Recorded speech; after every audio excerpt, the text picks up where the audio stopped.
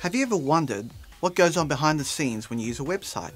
Is the web just something that shows up on your browser magically? Or is there more to this?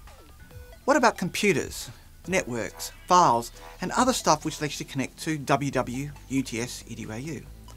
I'm Chris Wong, the Subject Coordinator of Web Systems.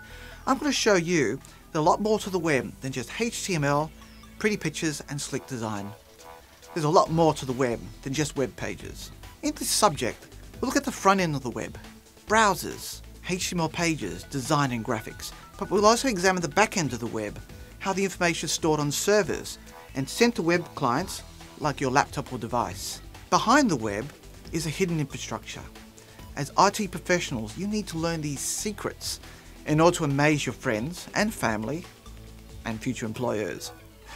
This secret is the web itself, an interconnected network of computers and devices which transmit information from these web servers through the internet to your browser or device.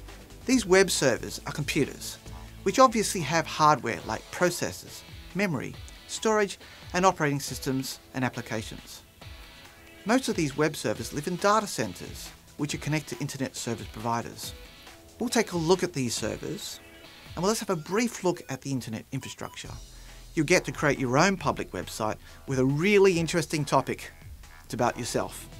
This means that you'll learn how an operating system works, some basic security and file creation, as well as how to design and build a simple vanity website.